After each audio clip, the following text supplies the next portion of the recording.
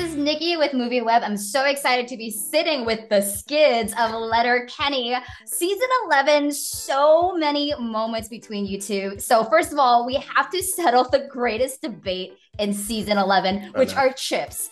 I am a sour cream and cheddar girl myself, but I also am team Vinny, Salt and Vinny's. But I was wondering, what was your personal favorite chip combo? Evan, we can start with you. Oh my God, I feel like even admitting this, we're gonna get in trouble. My personal favorite, I love a jalapeno chip. I will try kettle cooked, anything spicy. A spicy chip is my favorite. I gotta say, I'm a good Canadian kid when I say this, but I like ketchup chips. I thought you were gonna say all dressed. I'm actually supportive of that. I support the ketchup.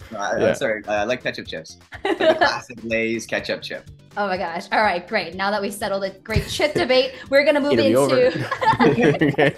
But in episode 2, that boombox, okay, so what sound ideally would come out of a boombox every time you pause for dramatic effects? Tyler, we'll go with you first this time. Probably like the clown horn, the clown car horn. Like that. It's a dramatic moment. Yeah, you want to make everybody laugh. I understand. Oh, exactly. Beautiful. Yeah. I would definitely get the attention on me, I think, with the sound like that. So mission accomplished. I really like the one that we put in the episode. We actually didn't have that sound in the episode when I pressed the play button, as per usual, right? Like they added it in afterwards. So every time we did that scene, it was just me going click, and then everyone just sits there and just feels the electricity in the room. But it would be nice to have some actual electricity. To have a lightning bolt sound. Yeah, wait, so you both didn't know what sound it was before. We had an idea that there was going to be some sort of dramatic noise. I think what did that sound like to you before knowing? I thought it was going to be a bit more like Frankenstein lightning, you know, the like... Gotcha. But they did a pretty good job. You know, I'm supportive of the sound team over at Letterkenny. They're pretty good, so... Obviously, we cannot talk about season 11 without your scene-stealing performance in episode 4 of Nudes. I think you know the scene. You're on the couch back at Skid headquarters. Yes. Evan, your physicality around that couch, brilliant. And Tyler, your ability not to break during that, it just blows my mind. So can you both describe the process of filming that scene? If there's any outtakes, how many times it took for you to actually film that scene? Give us some insight, because that was just an iconic scene. I'm loving that this is becoming a thing. I don't think we were aware how wild the scene was at the time. But the first time I did it to Tyler, he didn't know that I was going to be like caressing his body and like whispering in his ear. Did you even know? I don't think I did. Think you knew. The scene started though, and I was like, oh, I'm getting quieter, so I guess I have to get closer.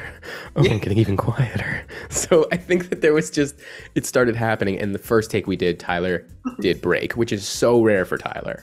This never happens for us. Well, you sprung it on him, right? So I imagine sprung it on him. The opposite word. He was sprung all over me. Sprung everywhere. And Nikki, he went up and down my arm. He started at my shoulder. He went down to my fingertips. He went around my lap, started at my other fingertip, back up to my shoulder, into my ear. You really remember it a lot for a guy who seemed to have a problem with it. Smell what he had for lunch through my ear. Obviously, it was very memorable. It was a very dramatic experience. Probably dramatic. Not traumatic. Dramatic versus traumatic.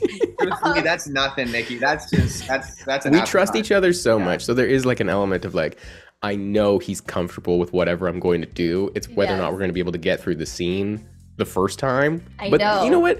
We know all the words. We're going to get it the second. We're going to get it the third. We'll be fine. Is there any improvisational in that as well, or how close you stick to the script? And is the goal is to try to make each other break during these scenes? Because I can imagine like takes can take a while because you guys are just so hilarious, and like the beats between you all it's symbiotic. For other people, it's hard. I think for you and I, it's easy. We know our lines. Beats a lot too, right? We enter scenes, Nikki, with like usually something that we've thought of or improvised. In some cases, we like to end the scene with like a weird exit or something like that. So we usually improvise at the beginning or the end of the scenes. I'd say that's probably when we do most of our improvisation. What was the second part of your question, Nikki? Well, this might get a little dark, but I was also wondering if there's anything. Yes. Go on, Nikki. I was wondering because the cast is just hilarious. But is there anything that you think about when you're trying not to break? I find it very hard to break because the rolled physicality is so tight. It's so uncomfortable to like clench my butt and pinch my voice and hunch over and hang on to Tyler. Like, it's not a funny position for me to be in. It's so intense and it's so heightened. And Tyler is so focused on his lines. He has to remember a billion words. So we actually don't have to think about it. I think I'm so in. Do you know what I mean? Like, I feel like I never break. Yeah, we are ready. Nikki, we don't have very much time on our set. We move very quickly. We shoot a lot of pages in a day. So we have to show up very prepared. And Evan and I usually have a big dialogue-driven scene. So we show up prepared. We have lots of laughs in rehearsals. But when it comes down to camera time, we know we only have a few takes and we can't really mess around too much. That being said, we still have fun. We still make sure to laugh. We can improvise a moment or two. It's not like it's super high stressful, but we don't have like hours and hours to do a scene. Yeah, it's not like a regular TV set at all. You shoot like 15 pages in a day, no problem. Does this also apply to your dance breaks? Like, do you choreograph them yourselves, or is there a choreographer on set? How do you improvise your dance breaks? We don't have anyone truly professional supervising our dances. I sometimes will be like, you stand over there, you stand over there. If somebody needs a little bit of inspiration, I might give them one move to do if they need a little something. But like generally, change when that happens. He's got a whole different attitude when he starts. I do change. I start snapping a lot. Tyler, though, on the other hand, Tyler brought a lot of his own very specific weird movements. Like there's that skiing one he does where he kind of like goes from side to side. Very specific Tyler movement that I could never have come up with on my own. So I can't wait for the folks on TikTok to kind of duet that and have that go viral so more people know about Letterkenny. Is this a video recording?